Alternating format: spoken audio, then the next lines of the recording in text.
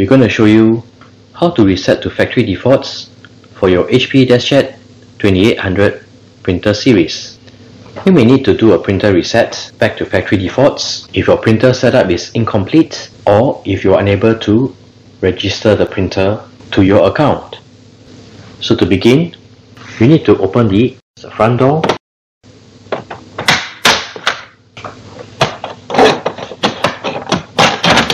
and that's the cartridge access door. Let's zoom in on the control panel. You can see that the wireless LED is solid. It is currently connected to a network.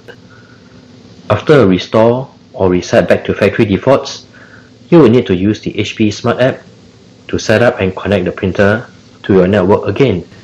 To reset back to factory defaults, press on the wireless and blinking power button for about 10 seconds.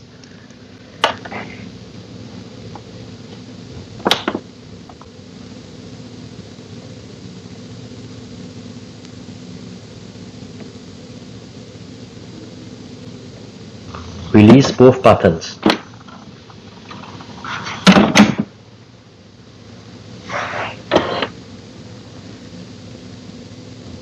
The printer will restart, and after restart, it would have been reset back to factory defaults.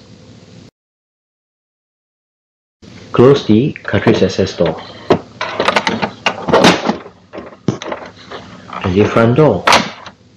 So this is how you do a factory reset or reset back to factory defaults for your HP DeskJet 2800 printer series.